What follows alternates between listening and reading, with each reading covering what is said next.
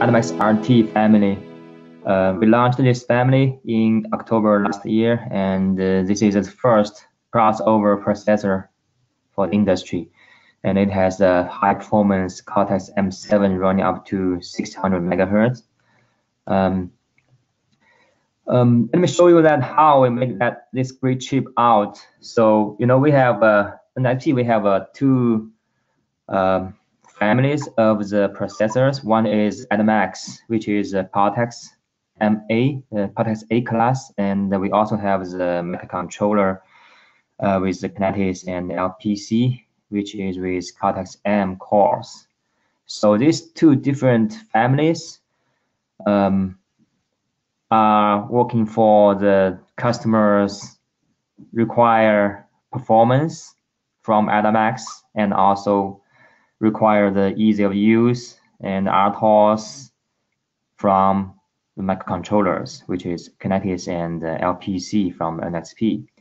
So we have both experience, and we integrate the best of the both worlds to one chip. It is i.MX RT. We call it crossover processors, which has both the performance and the ease of use and real time. So finally, RT is a chip that with Cortex M7 and also with 600 megahertz performance, which is much higher than the highest one in the industry nowadays with Cortex M cores. And also RT has the real-time performance, short latency, ease of use, and RTOS support, which is very normal and very usually in the microcontroller families. So this chip is the best of the both worlds. How can we make this chip? So we leverage our experience from the i.MX, which is application processor. So we architectured the i.MX RT from i.MX architect, and also we integrate the peripherals from the i.MX and the microcontrollers from NXP as well.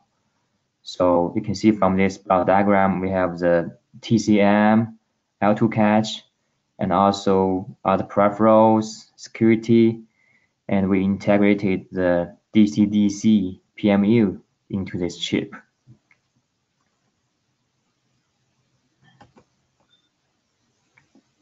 So with this great chip, it has the capability to target to a lot of applications with the performance and ease of use.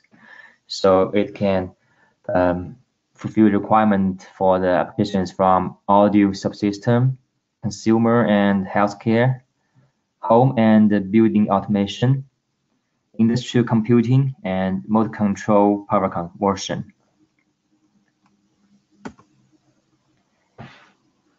So what is the RT highlights? RT1050 is the first RT part we launched, and we have other RT families we will launch this year. So you will see some of them in the coming slides. So what is a highlight on the first RT part, RT1050? So as I said just now, RT1050 has a high performance, the real-time processing, 600 megahertz M7.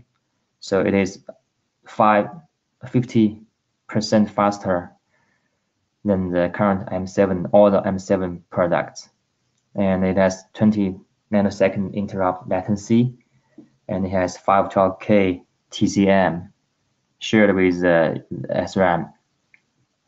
And also it has low BOM cost. So so RT1050 is starting from less than $3 with that high performance. So the $2.98 and 10K resale. And it also can give the benefit for the BOM cost from high integration of the PMIC with DC-DC and the low-cost package. It's 10 by 10 BGA and enabling 4-layer PCB design, which is with lower cost. And also RT1050 has a lot of memory interfaces like SPI flash, NAT, and eMMC for NOR. So also it has RT1050 has a high level integration. So it has security with AES 128 and HAB and on-the-fly Q-SPI flash decryption, 2D graphic engine, and parallel camera interface, LCD controller, audio interface. So we integrate almost everything needed for the industry. And also it is very easy to use, which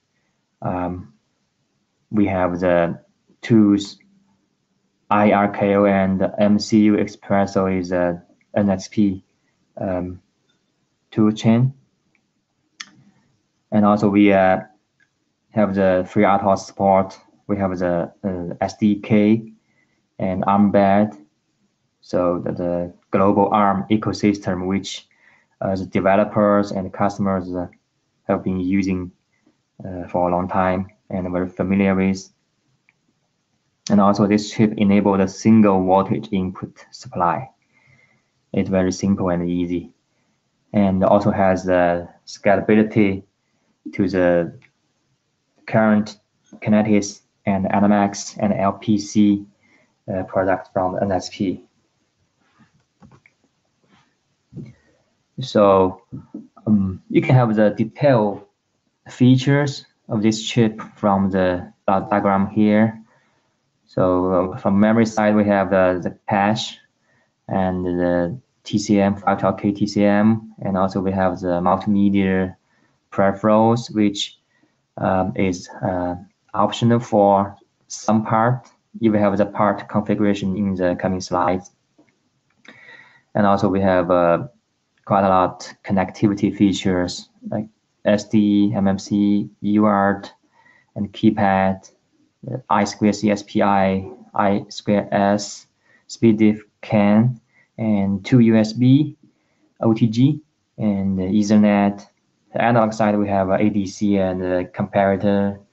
So this is a very powerful part with high-speed core and also a lot of on-chip features. So we have two device options or configurations for RT1050.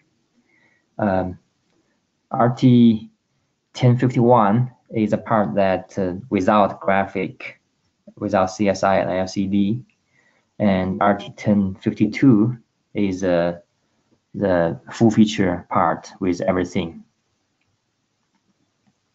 So we have a two tier of the part. One is industrial, which is from -40 degrees C to 105, and the consumer part is 0 to 95 degrees C from temperature side.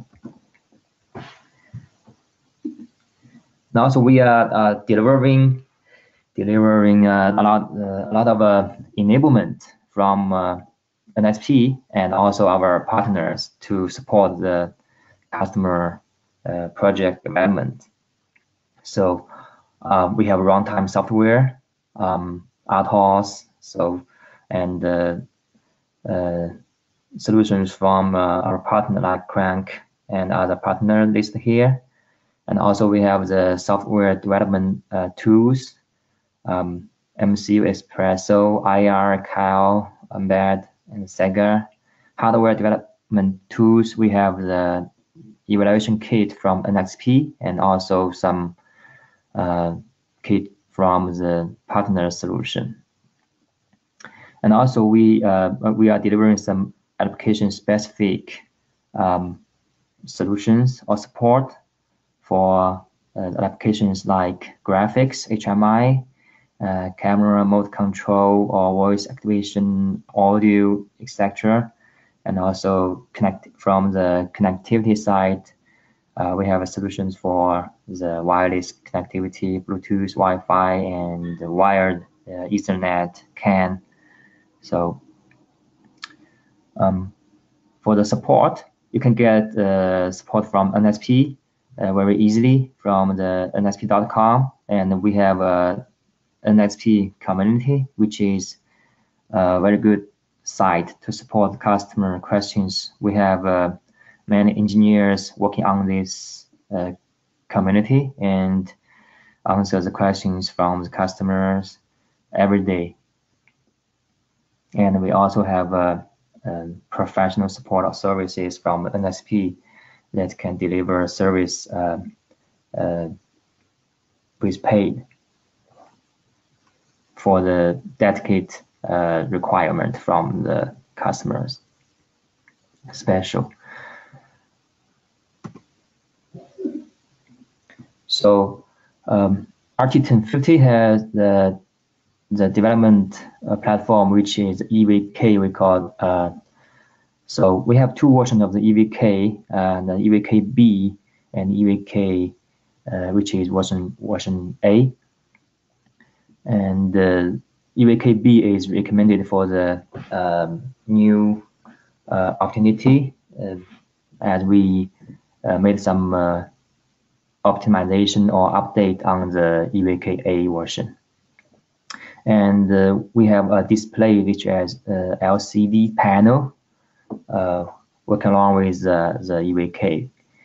So on the EVK, you have almost every peripherals or resource on the chip.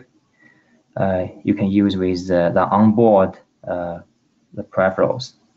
So we have the onboard memory, SD-RAM, hyperflash, and socket for the SD card and the QSPI flash. And we support the display LCD and the camera connector.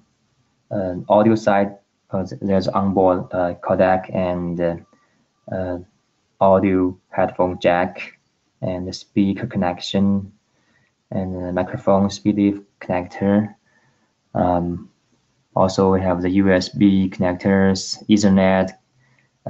We have the onboard CAN transceiver and Arduino interface, which can be a very good extension interface.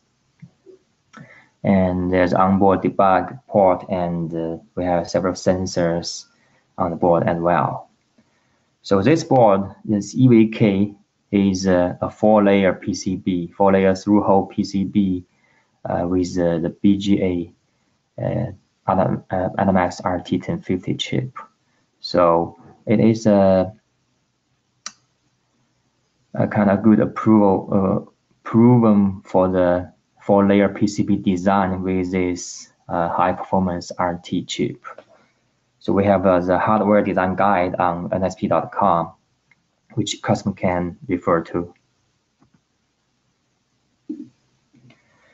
And so the last minutes, I want to update you with the coming i.MX RT part. It's RT1020,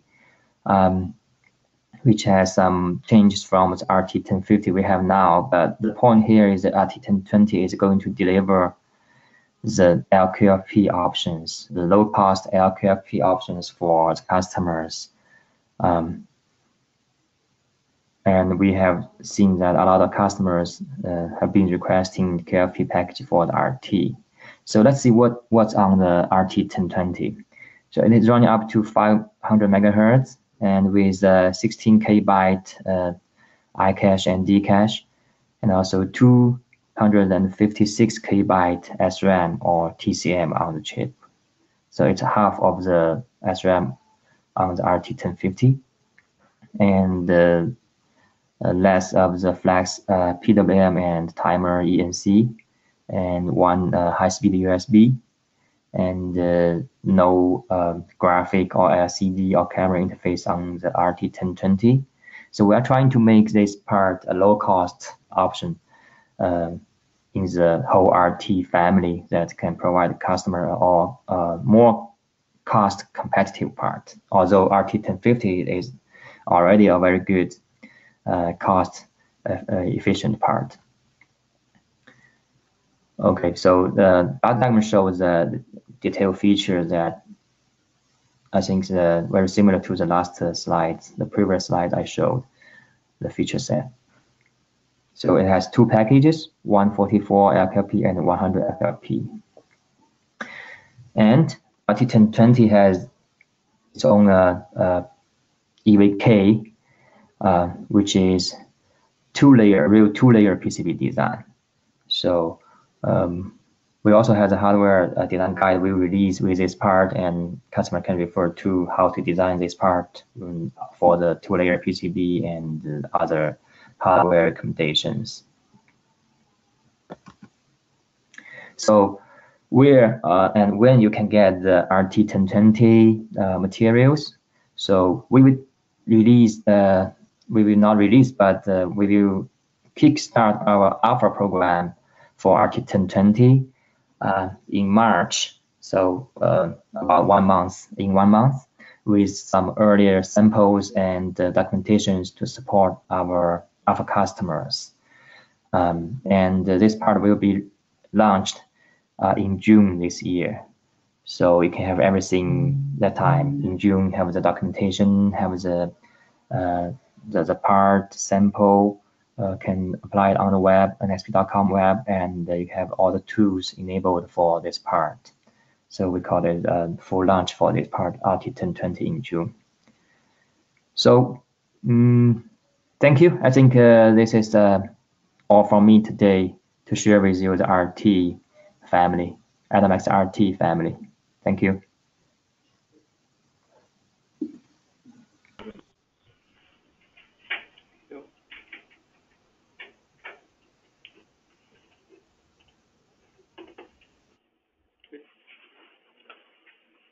Hello.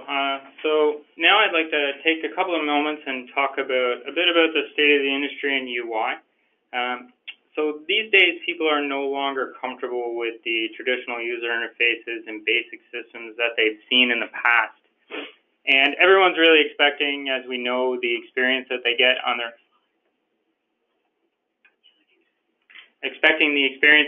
their mobile phones and their tablets. And that's really what they're looking for in everything they touch, whether it's a home automation system, their thermostats, their ovens, and their appliances. So you really need the high-powered tooling solutions to allow you to develop these experiences you're looking for. And not only that, but the processors to make it real. Traditionally, what had to happen is customers would have to jump up to a higher-level MPU system.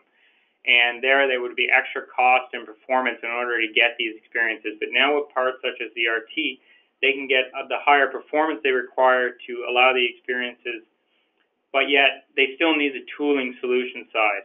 Traditional tools at that level of the MCU were basic graphics libraries and very minimalist tool chains. However, with Storyboard, what you're going to get is a high-level tool that allows you to build custom user experiences very quickly, very fast, animated, but still target the MCU level processors and platforms and achieve the performance you want.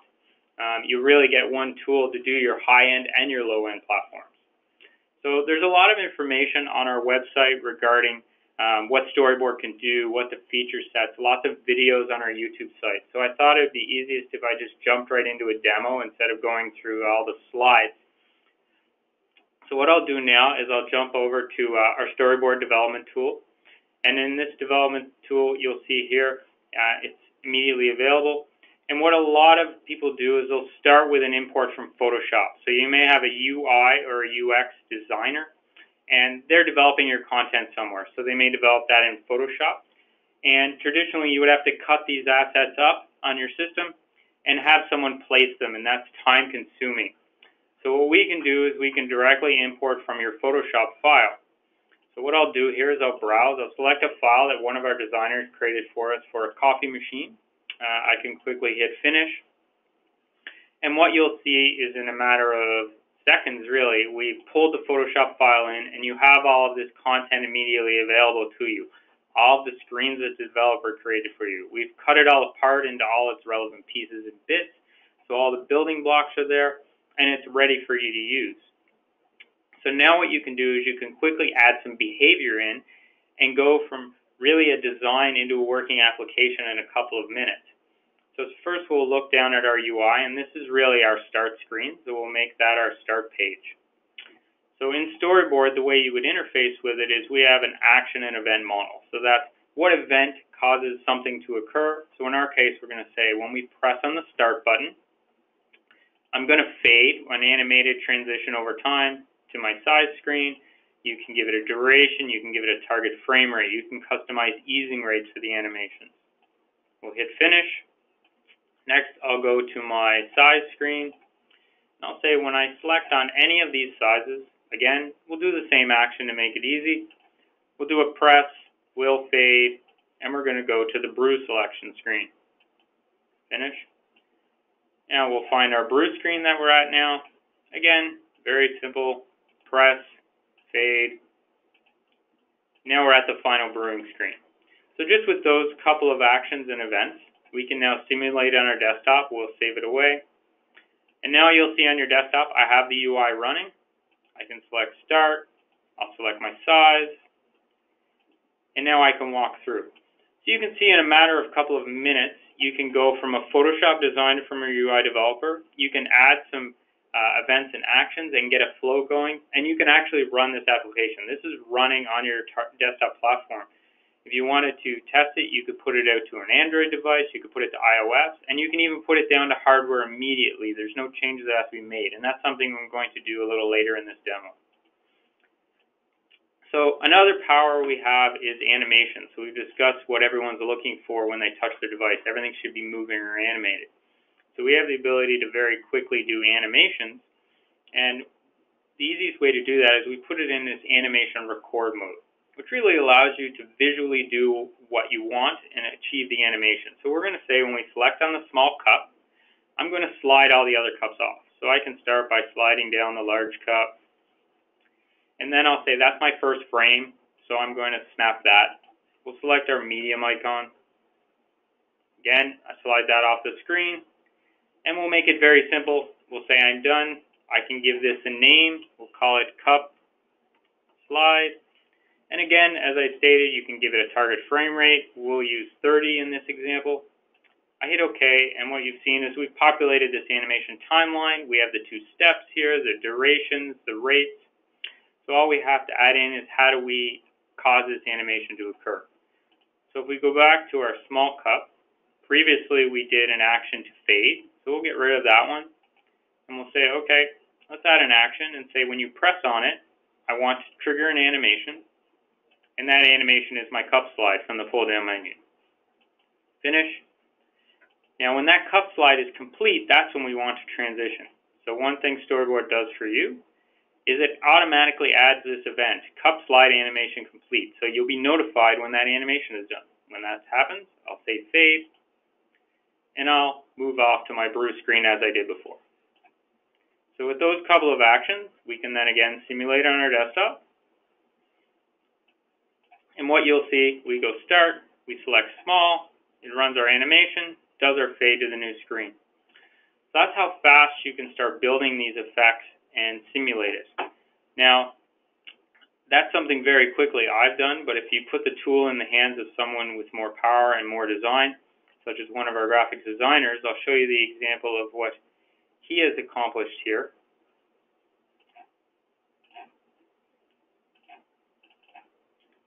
So if I have this, when I run this on my desktop, you'll see what he's got. Something is animating at all times, so there's always something going on here. I'll press start, things fall off, pop in.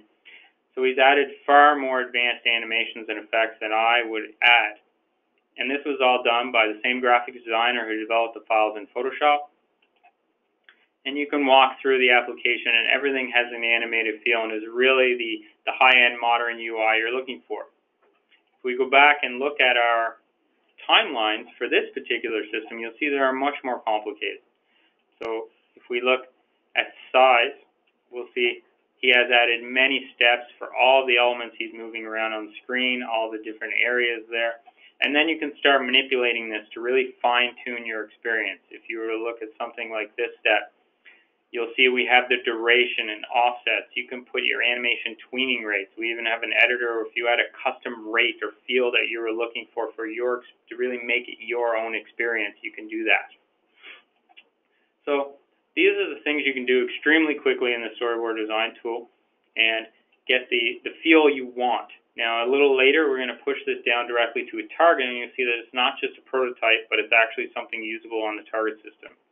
So what I want to do now is flip back to our presentation, and let's talk a bit more about embedding this and how you get it on the target. One thing I'll review first is a couple of key points that were in there about Storyboard. So as you've seen, we can import designs directly from Photoshop. That is very fast, expedites your process. Another feature is the ability to re-import. So let's say we had our coffee machine and our designer decided, I want to reskin the whole thing. I would like to change all the icons or the colors. That used to be a long, onerous process. Now he can take that file, reskin it, hand it, or bring it in himself to the tool, and in a matter of a minute, the way you saw before, we'd reskin the whole app. Your logic, all your effects, they stay the same. You're just really reskinning the application. We saw the animation timeline and how quickly you could build up and tweak your experiences and build them. We also have Lua scripting built in, and that's an embedded scripting language you can use to do many features in Storyboard, from data changes to animations to business logic for your app. Another key feature for modern UIs is that design teams and development teams are distributed these days. It's no longer a single person working on something. You may even have multiple offices contributing content. So the collaboration between them is key. And one feature we have is the ability to compare and merge these changes to make sure you don't receive any regressions when you're committing your code. And you can see here, we'll show you a side-by-side view where you can visually analyze what's happening in your system. And lastly, a piece about rapid validation. So you've seen how quickly we can pull it in, visualize it, and test it on your desktop. You can simulate it. That exact same thing could go to a tablet device for testing and showing in a meeting. It can go directly to hardware, as you'll see. So you really have one tool to prototype to deployment. You're not switching out to a different tool when you hit the embedded system.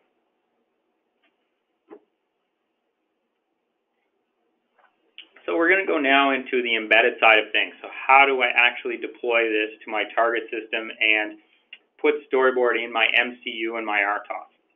So a couple of key points I'll start with here is that Storyboard is a runtime engine model, which means that from the design tool, you're not really exporting C and C++ code that you then have to build and recompile for all of your changes.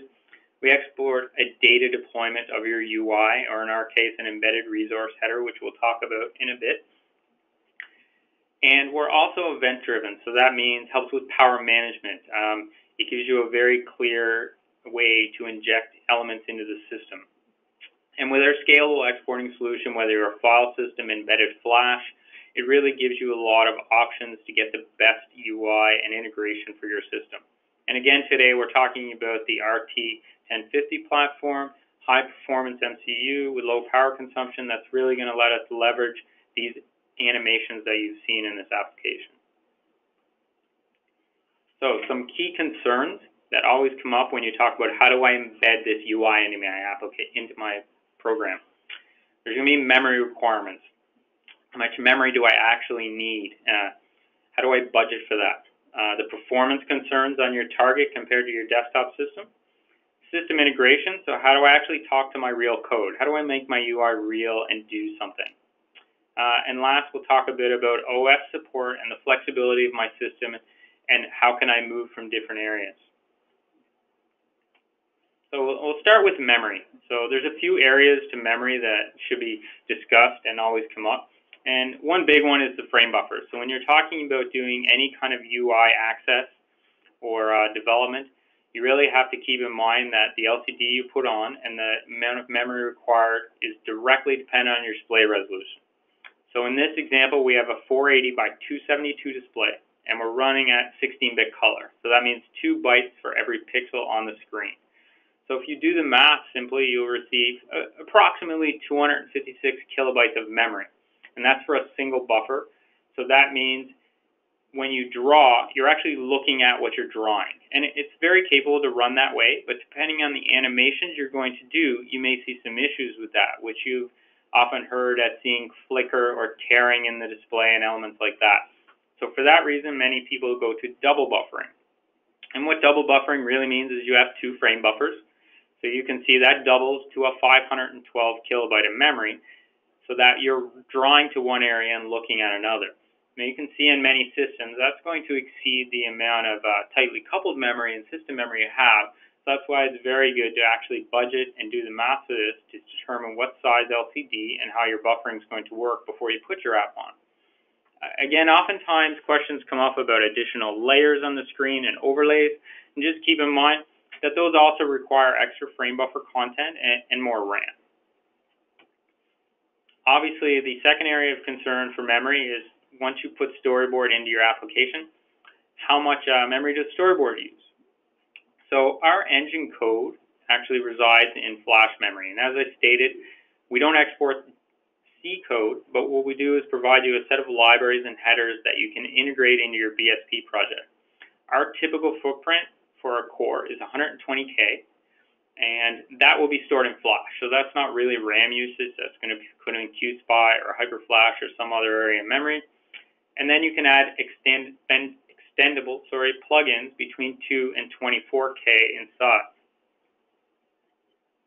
And when I say 2 to 24, that really depends on what features you're using in your UI. So for example, Lewis scripting I mentioned, optional component. Lewis scripting plugin is around 24K. If you require that, you add it in. But again, you're putting this down into Flash. Then obviously there'll be dynamic memory required for your UI. This is for the UI model and any dynamic data. It really depends on your complexity of your system. And you think about animations are moving elements on the screen. I'm updating text strings. I'm updating numeric values of data that I'm collecting in my UI. All of this requires read-write memory. So it's going to use RAM overhead. Things like internationalization, where all of your strings will be changing at runtime. You may be changing icons at runtime. You'll need memory for those. Now, the good thing that happens here is that in Storyboard, we've developed a tool that can export a design report for you. And this helps you estimate the amount of RAM and flash you use based on your UI design. It'll give you counts of how many elements are on your screen, images you're using, fonts you're using, different sizes, and allow you to and help you to estimate those sizes so you can better budget your platform. Another area for memory requirements of your HMI would be obviously the UI assets. So this is image data and fonts many times. So the image data, we give you the ability through Storyboard again to export directly to flash memory. And where that's powerful is if you think of our coffee machine that had a background image, that background image is 480 by 272. So we stated before that's going to use about 256K of memory, which is a lot of RAM. However, Storyboard lets you export these directly to flash to save that RAM content, and then we can draw directly from the flash without an intermediary copy. We also give you a compression format to help you minimize the amount of flash you need at the end of the day also. Again, font data, we can export that directly to flash memory, and the same is true for Storyboard, giving you the tools to export those, draw them directly from flash, and actually change this format and the size to allow you to budget properly of flash and RAM content. The next topic I'll discuss, performance. And really performance is a lot of times comes down to frame rate and CPU utilization. So frame rate expectations, as we know, should be really based on the target system. But what you're going to have is in Storyboard, you've seen I can set a frame rate for each transition, each animation, and I can really tweak them independently depending on what I'm doing. So Storyboard gives you the ability to test it on your desktop, and then when you put it on the target system, we give you performance analysis tools to actually see how is this performing on my target, what frame rate am I achieving, where are the bottlenecks of my system, and how do I need to tweak that. You can then take that analysis data back to your target, make your changes, and allow you to really show you the experience on your desktop that you're getting on the target system, and allow you to quickly change that so that you really are seeing exactly what you're seeing in both areas. We also have things like minimal redraw times based on damage area, the ability to accelerate hardware rendering depending on the system you're on for CPU offload. And all of these features will give you the power to achieve these frame rates on different targets. When we talk about system integration, a couple of points here are that You want to embed Storyboard into your project, and here we're going to use the IAR development tools. But then, how easy is it to get it into my BSP? How do I get your tasks up and input and LCD configuration? So we're going to touch a bit more on them when we get into the demo in a couple of slides, so I'll leave that for now. But also, once you get Storyboard in it, I have my own back-end code on the system. I'm doing something real. How do I communicate with that, and how do I get that data into the UI? So we have some options. One is Lua scripting we've discussed. So Lua gives you the ability to quickly add operation logic to your system, do some communication, make changes to the UI, and it's a very rich thing that allows you to integrate quickly. Also, you have your back-end communication. So what we have is Storyboard I/O. Storyboard I/O gives you a communication channel and a task separation, so you can run your back-end task logic and the Storyboard HMI logic in another task and communicate, send events, and send data between the two. And it also gives you the ability to separate the UI from the system logic, which will enhance your robustness of your system and your testability, so you can test each piece independently. Now, in Storyboard 5.2, another feature that is coming out, will give you the ability from the design tool to where you're defining these events as you've seen and the data that's going to change in my UI. That's where I define it in Storyboard. But how do I send that to the embedded engineer? So we'll have a Storyboard I/O connector that allows you to export that data for the embedded system developer, which will give them all the prototypes and data definitions in a header file and the code that they can then implement to allow them to easily communicate with each other and make sure there's nothing lost in that communication.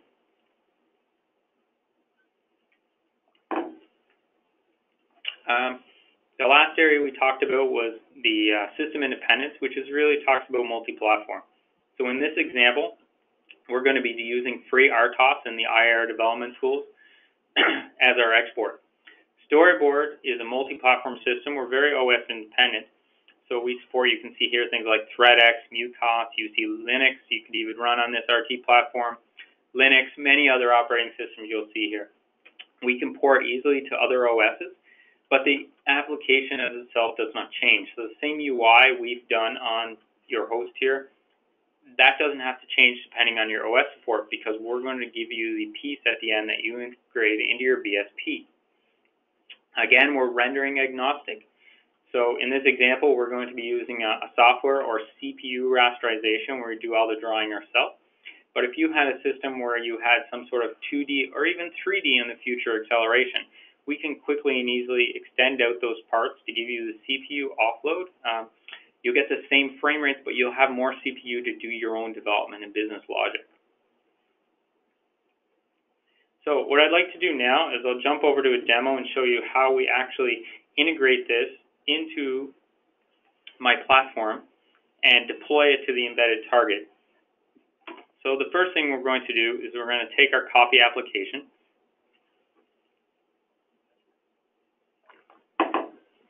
and we're going to export that for the embedded resource header. So if you look at this export panel for that application that my designer created, you'll have, how are we going to export? Well, we're going to export an embedded resource header. You can also see here I've discussed you could do an Android application, you could do a standalone launchers and the like. But for our system, we're going directly to Flash. We're going to do embedded resources. We're going to render our content directly from Flash or ROM. We're going to use 32-bit for our image data because some of them have transparency systems. You could also compress these. We're going to export our fonts. You again see the power that we have to tweak the sizes to allow you to really budget your Flash properly. The name of the header file we're going to export to, and the output directory, which happens to be my project that I'm using in IAR directly. So I'll hit run. It has exported the header and notify me it's complete. So now all we have to do is move over to our IAR development tools.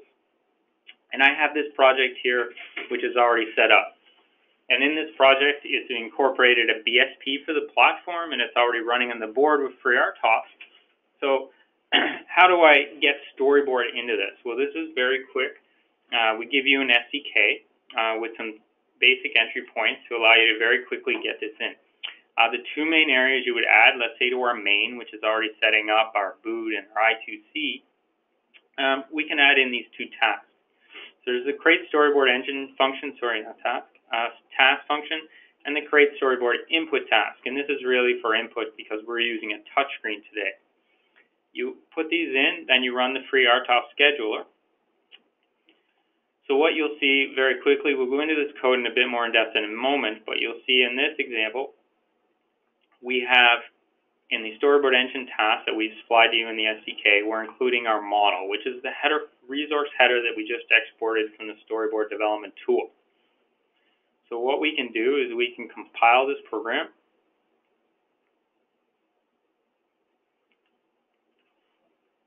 And we'll just wait a moment here while it updates the build and does your compilation.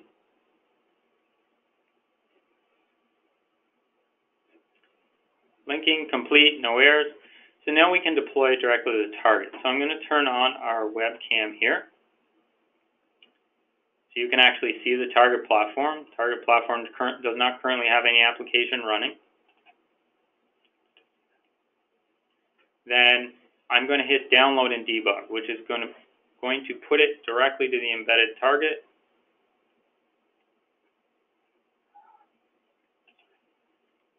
Sorry.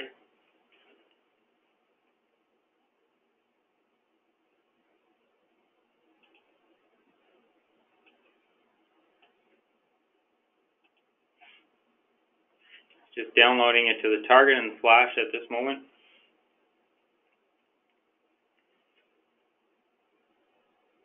So there we go. Now we're stopped at main. So we will just execute this. So now you can see my same application is running on the embedded system. We're still getting all the animations that we had in our desktop. We didn't have to make any code changes or do any changes there. So I can quickly step through the application so you can see it's fully functional the same way it was on my desktop system. I'll select the medium icon. All the animations are there, all the effects. Brew, and you can watch your coffee brew. So, as you can see, we took it from Photoshop. We imported in the development tool. We can add all of our effects, but the same thing we've done on our desktop system is deployable to the target and does run in the same way. You didn't have to recode your application once you went to the target or re-implement it. You really can go from your prototype directly to the deployment platform. So if we dig a bit deeper into the code that we had to implement, it's a very small amount of code. So we talked about a few main functions here. I'm going to turn off the webcam momentarily here. So there's a few main functions. So we talked about the storyboard input task. And really what that is called free RTOS task or create for our input task. And we provided a sample input task for any platforms that we ship for support. And this is really an area for you to make changes if you had to. In our case, we're reading from the touchscreen and injecting storyboard events. So you can see here, we're going to send an event. We're sending a motion event, a press event, and so on. A release event just with the data received from the touchscreen. So if you had a different touchscreen in your system, you can make these changes here and determine how that works. The second function that we had to implement and we shipped it to you as a sample, is the create storyboard engine task. And this really creates a storyboard main task in your system, which will run your UI. Again, free RTOS task create. And you'll see here that we ended up running our storyboard app, which is very easy. We create the application, we can set some debug flags, and we call run, which really is running our own internal event loop to allow it to render the UI, process external events and internal events, and get that going. And this, again, is provided for you. The only other two callouts that would be required for your system and are provided, again, for the RT platform as examples for you to run on the reference board is how do I initialize my display? So we have this callout display init where you can implement your own code, and we've given it to you for the reference platform. So if you were to change the LCD or change the resolution of the color depth, you want to easily make these changes to your system, but you don't want to have to deal with the rendering code. We've dealt with the hard part there for you. So what you can do is you go in here and you can edit your changes. You'll see we've set up the pixel clock, initialize the LCD. We're allocating the frame buffers for the code, the size of the frame buffers, giving the addresses, the width and height back, and all of those elements. and that feeds back into our rendering engine so we know what we're drawing to and we make sure things are proper. The second function is, once you've completed your rendering, we're going to update the display, and we've talked about double buffering in the system. So that means we're going to render to one of your frame buffers, and then later we're going to flip and show that one. So it's a call out to allow you to do that depending on your platform and the LCD you're using. So in this case, we have the initialization code, which will set up the display, make sure it's turned on and everyone can see it. And then really you're switching to the set buffer address, which is the next address for the other buffer, and you're going to flip back and forth. So you can see it's a very small amount of code that you'd have to implement into your existing main program in order to get Storyboard and your UI running on the target system. Then later you would add in your own external code, your backend system tasks, and you can use the Storyboard I/O to communicate back and forth between the two in a very basic and streamlined manner. It really allows you to quickly prototype and push your designs to the target, then debug and test on your target system and feed that back into your design.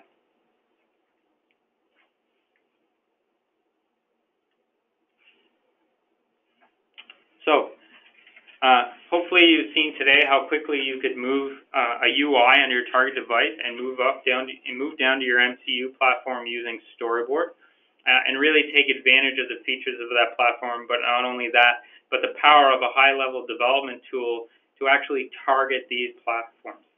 We'll now open it up to Jenny for any questions that have come in.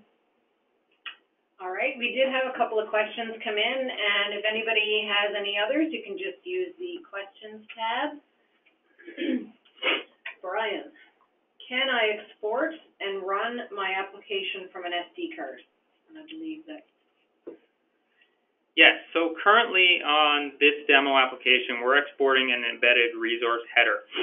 And what that does is it puts all of your content into flash memory. However, this platform also has an SD card slot, and what you could do is also export it to SD card. What you would do is put the Storyboard engine in your BSP. You still write that to flash, so that code I talked about that resides in flash is still there. However, when you export the Storyboard deployment model, and if I go back to our development tool here, you would then choose to export what we call the Storyboard Embedded Engine, or GAP. And what that is a file system version. So you put a file system on your SD card, you would export your application there, and then we would load it directly from SD card. So all your code is still in flash, but your application content is in SD card. The interesting piece of this is it would allow you to quickly iterate designs, because right now as you change content in the design tool, if we change this background image and such, we have to export it and rebuild with IAR because we're writing everything to flash. So you actually have to recompile that into the flash code. However, if you put your application in the SD card, it would give you the ability to quickly make changes in your UI, write it to the SD card, put the SD card in, reset the platform, immediately see your results. You would not have to go out to IAR development tools for any of that process, which would very quickly and easily allow someone like even a graphics designer who's using the tool that doesn't know how to use IAR to be testing on the platform and see their impact immediately. All right. Can I write my own code for rendering content? Yes. So currently what we're using is the Storyboard software rasterizer or software renderer. And if you wanted to, a couple of things can happen here.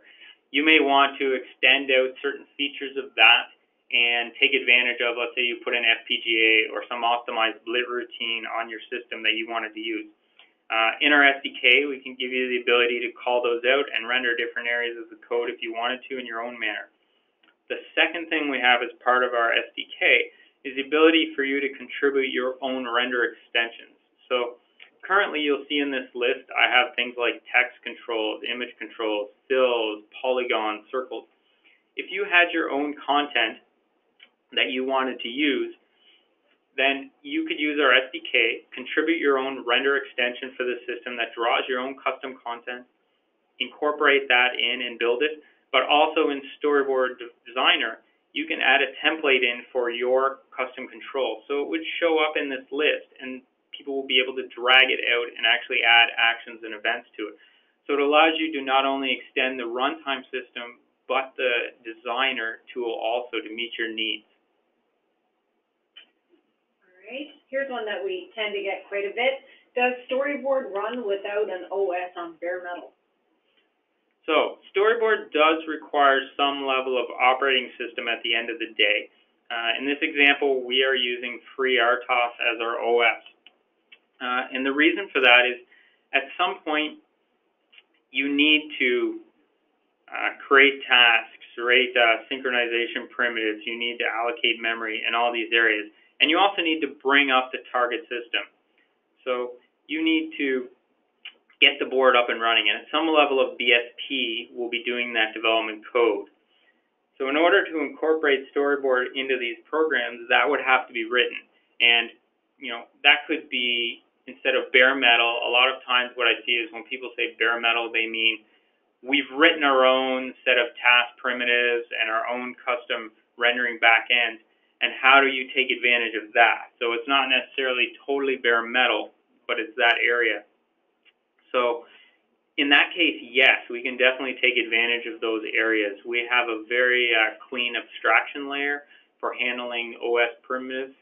And as you've seen earlier, we support numerous levels of OSs, and we can quickly extend out. So with adding the features to call into your own task creation, how do I create a mutex in areas like that for synchronization primitives, some sort of timing source.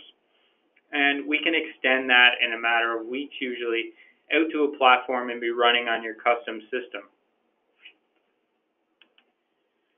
Is the runtime engine the same for different operating systems? Yes.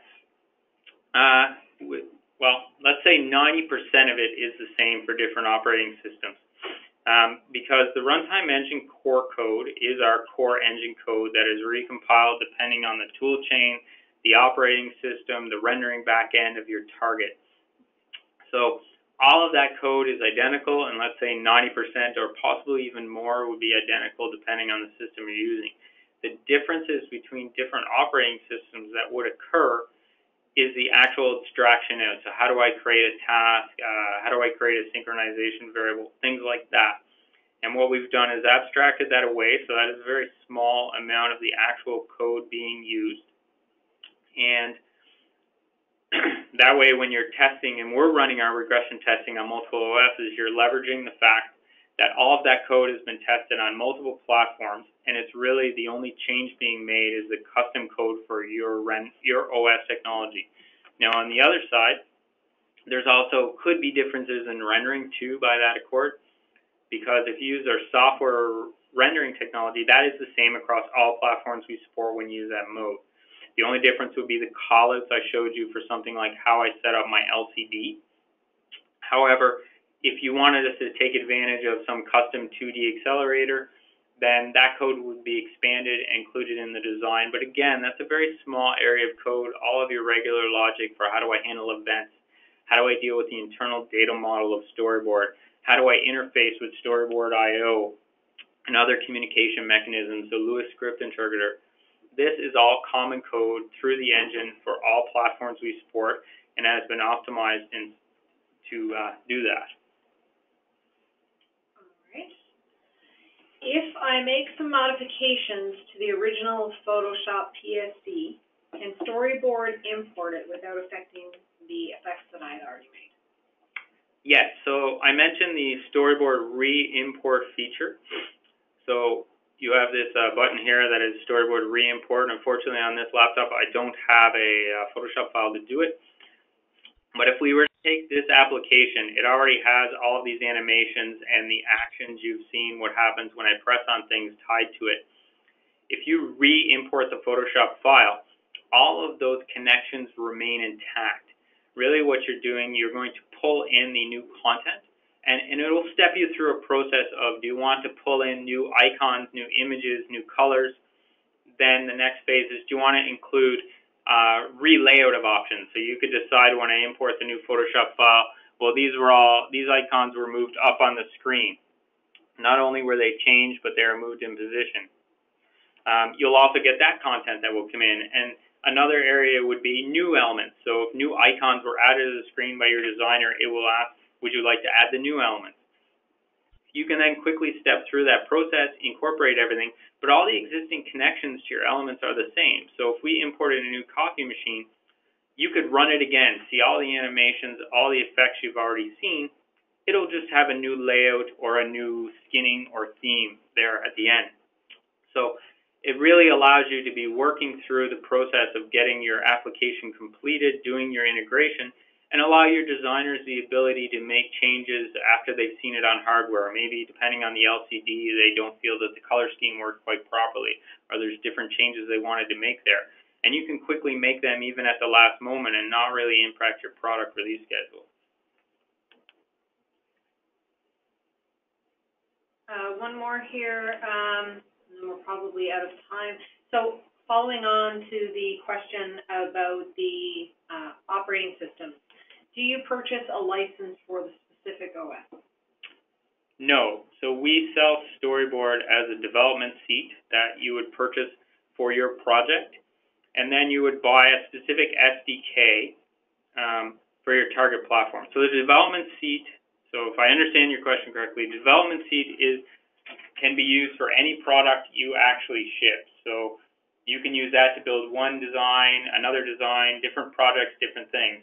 Then the SDK, obviously you would have to get a different SDK per platform, because if you're running one OS such as FreeRTOS, you would get that SDK for FreeRTOS. If you later use ThreadX, you'd have to get a second SDK for ThreadX. So those will have to change because we give you pre-compiled modules for those different pieces. However, the development tool and how you design does not change in between any of those systems. All right, I think we're out of time. So if there are any other questions, and I see a few more that are in here that we didn't get to, we'll respond separately on those. And just note that this has been recorded today, so we will be sending an email later this week or early next week with a link to the webinar recording.